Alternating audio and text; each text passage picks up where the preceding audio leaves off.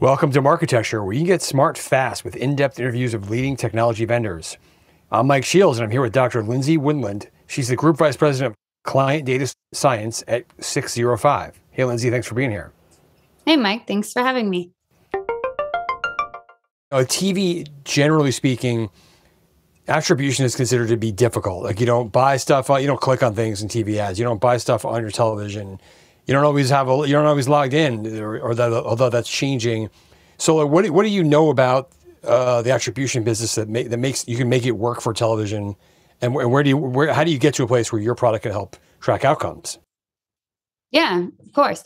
So our product, our attribution product is called 605 Impact, and there are a couple of key features in there that I want to hit on. So the first part is that we sit on a large, massive amount of data across, set-top box, ACR, and digital data that provides content and ad viewing at the second level for linear, and then digital is based on, impression based. Now, what we do with that is we have 100% matching rights to our data, so we can connect it to any first or third party outcome data set, which is key for attribution, right? So for example, if we're looking at, say, a Burger King campaign that's airing, across platforms, we can tie the second that the household saw the Burger King campaign to, did they then go to Burger King and make a purchase? Now, as far as linear, you're right? People advertise ads and you can't control the sampling. In an ideal world for, like, say, an experimental design, you want to randomly sample people, determine the effectiveness of the campaign, and you have pure control on who was your treatment group and your control group. Now, with a linear campaign, you have less control because your ads are, airing nationally. And what we want to do is try to replicate that experimental design.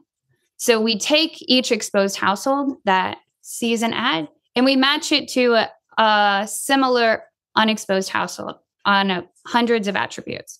And this is where we try to mimic this idea of experimental design and get at the causality of a campaign. So getting that incremental lift. Let me make sure I understand that last part, because It sounds like from the beginning you're saying, hypothetically, you have a bunch of data that shows that this Burger King ad ran in my house or my screen, and you try and match that up with data that shows I went to a Burger King or my family went to Burger King somehow. But it sounds like you're using some projections there or some probability calculation to make because you don't always know when people go into a Burger King. Did I understand that right? True. So our data is deterministic, meaning we're not making predictions on who likely went. We do use a deterministic matching model.